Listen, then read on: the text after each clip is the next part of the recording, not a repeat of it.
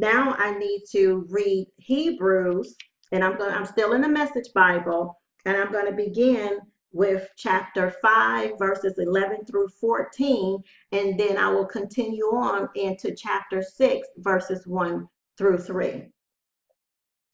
I have a lot more to say about this, but it is hard to get it across to you since you picked up this bad habit of not listening. By this time, you ought to be teachers yourself. Yet here I find you need someone to sit down with you and go over the basics on God again, right? Continuously going over the basics, for elevation and promotion comes from within. So we have to yield and surrender and constantly be renewed and transformed by the word of God, but also through the presence and revelation of the Holy Spirit. Okay? And then he says, starting from square one, baby's milk, when you should have been on solid food long ago. Milk is for beginners, inexperienced in God's ways. Solid food is for the mature who have some practice in telling right from wrong. So when we come in and receiving Christ, receiving Jesus as our Lord and Savior, we have to begin with the basics. We have to build upon a foundation of truth. One of the problems is in the church is that the foundation has not been built on truth, right? There's a radical transformation that takes place when you confess and receive Jesus Christ as your Lord, okay? And I'll give you a hint right here. The Lord, Jesus, the Word made flesh. It's when the Word of God becomes Lord over your life. Okay? That's the very foundation right there. We attach so much to the physical and to the flesh that we're missing the spirit and life that's in the Word of God, but the power that flows through the revelation and enlightenment that comes by the Holy Spirit. So when we get into chapter 6, he says, so come on. So let's leave the preschool finger painting exercises on Christ and get on with the grand work of art. It's time to grow up in Christ. Yes, it's time to grow up, okay? And the basic foundational truths are in place. Turning your back on salvation by self-help and turning in trust toward God. Baptismal instructions, laying on of hands, resurrection of the dead, eternal judgment, God helping us. We'll stay true to all that, okay? We're going to stay true to all of that. However, there is so much more. Let's get on with it. There is so much more.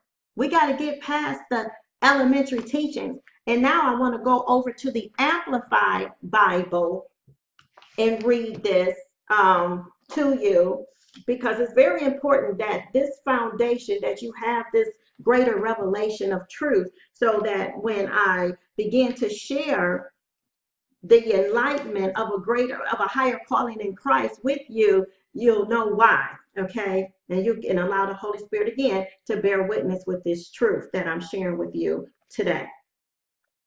So in chapter 6, it says, so therefore, let us go on and get past the elementary stage in the teachings and doctrines of Christ, the Messiah, advancing steadily toward the completeness and perfection that belong to spiritual maturity. See, here we are. We're growing up in Christ.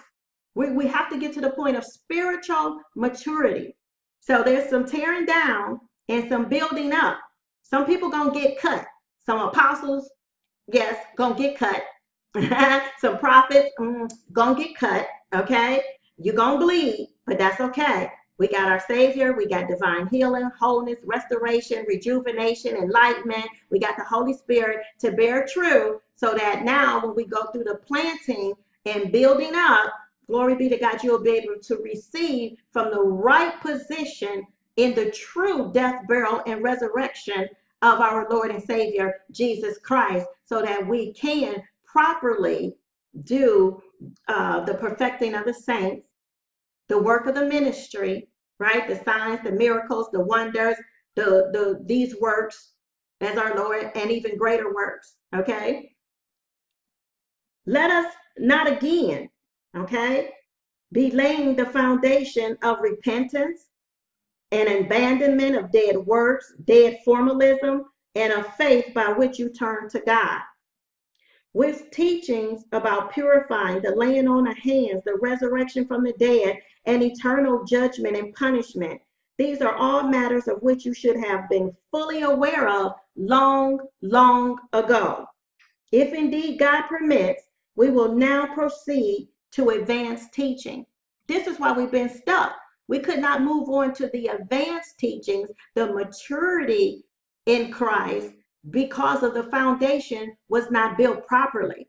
So the apostolic anointing of those that are completely yielding and abiding in the right position know this truth, that now we have to come forth and allow the words of God to tear down and to build up upon this fresh revelation, just like Jesus upon when he was talking to Peter and said, upon this rock, upon this revelation, I shall build my church.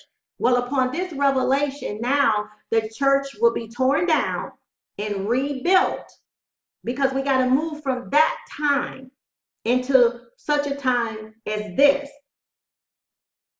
So rather than just waiting on Jesus to come, we have to acknowledge the abiding of the presence of him within us. We must mature to the fullness of the Christ that is within us.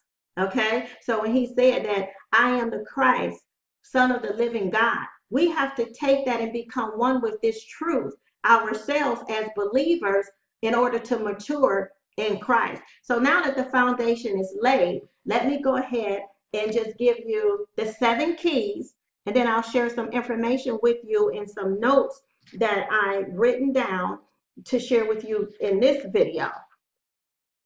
So key number 1 is the purging of sin consciousness. Man, oh man, this is it. If you can't get past the purging of sin consciousness, there's no way in the world you can mature in Christ. All right?